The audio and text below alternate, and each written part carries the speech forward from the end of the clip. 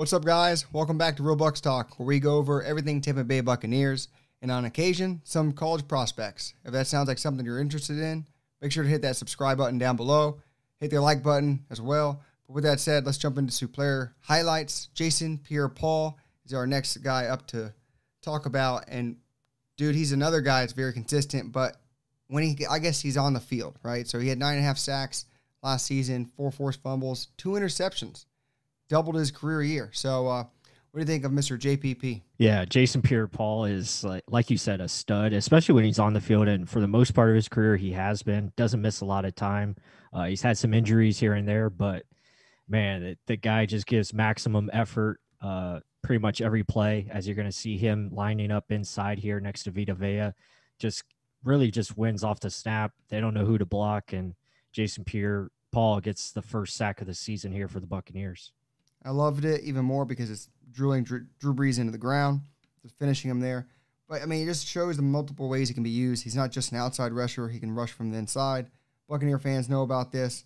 It is as clean as you can get through. He doesn't get touched. Okay, cool. But this is just one of the sacks, just showing the ways he can be used in a defense. And I love his celebrations, passion, power on the field.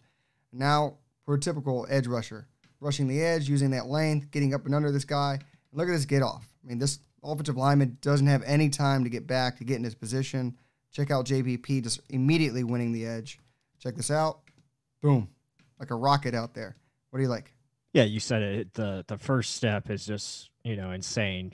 Legit quick get off. I mean, this is really how he gets most of his sacks. At least a few of them I've seen over the years with the Buccaneers. He just beats guys right off the snap, and he can use that length, like you said, that dip.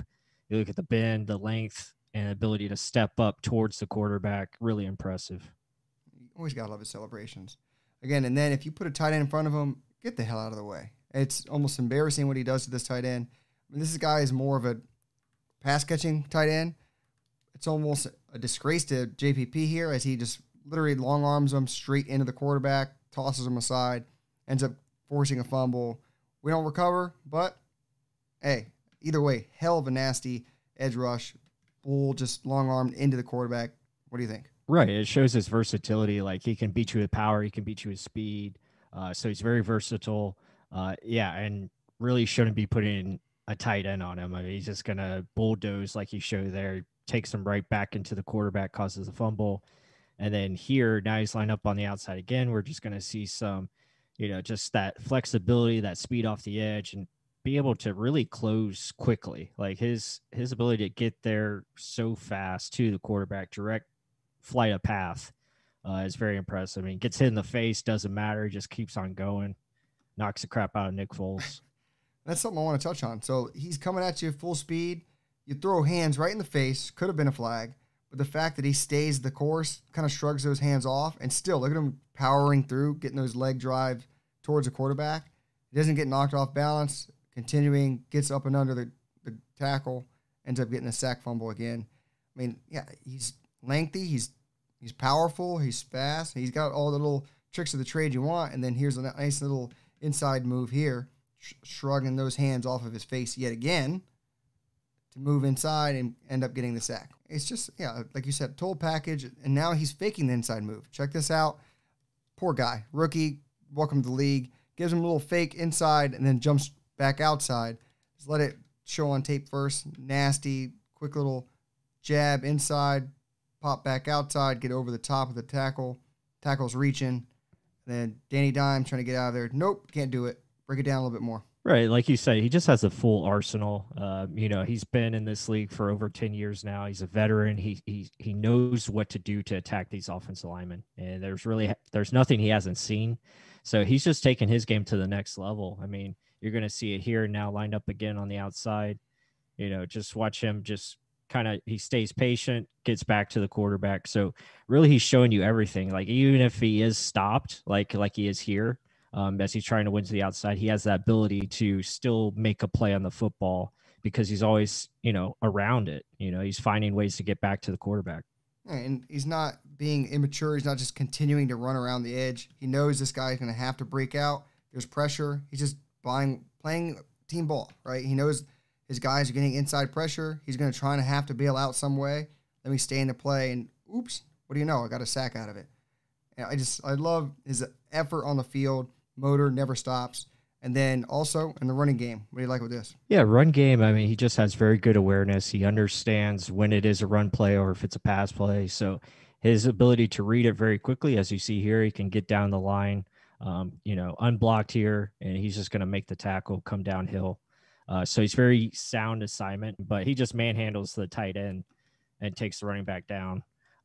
But you see at times when he is doubled, he can fight through it. But here, again, it goes back to putting a tight end on him. Yeah, it's just not very smart. Yeah, because he's going to be bigger and usually lengthier than any tight end that goes up against him. So he can win with strength, getting lower man. Look at that knee flexion here, getting that leverage to kind of push off, extend those arms, and then body him. Strength, use that lengthy-ass arm of his to kind of bring down the running back. Yeah, okay, he doesn't have that many fingers. Who the hell cares? The dude does it consistently every year. I love it. And now he's looking healthy in training camp. I like it.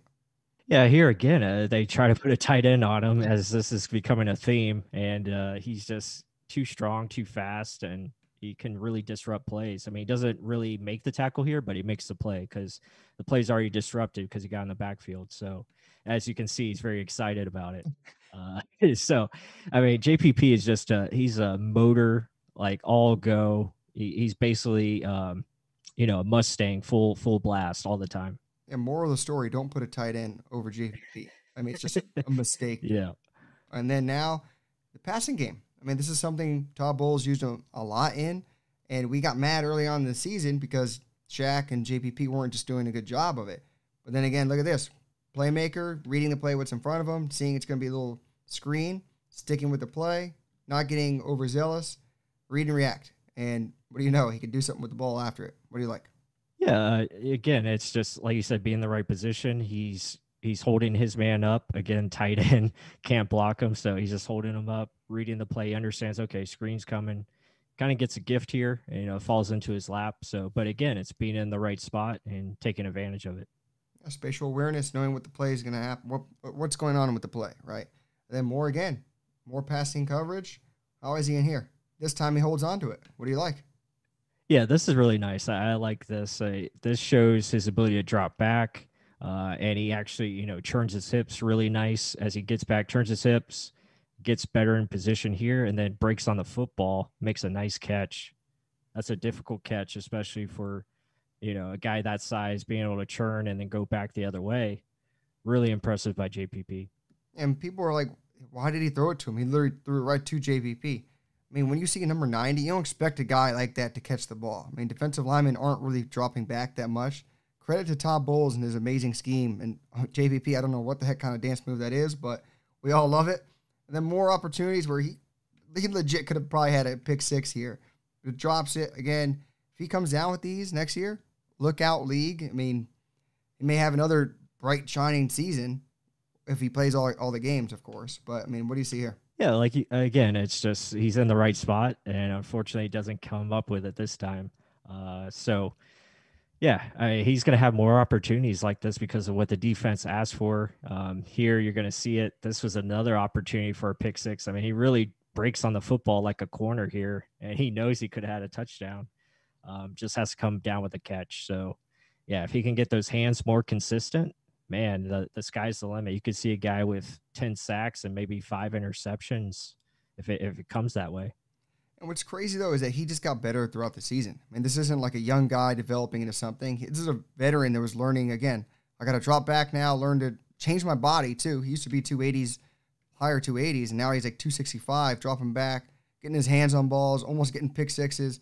I mean, JVP is still a consummate professional, great all-pro. I mean, hopefully he gets a little bit more respect as well. Only, 3-time Pro Bowler. He's a Pro Bowler, the only Pro Bowler on the team last year. You can see why based on the film. But, guys, let us know down below. Give us some comments. Let us know how we did. What do you think of JPP? If you liked the video, hit that like button. Subscribe if you haven't just yet. Again, let us know. And with that said, until the next one.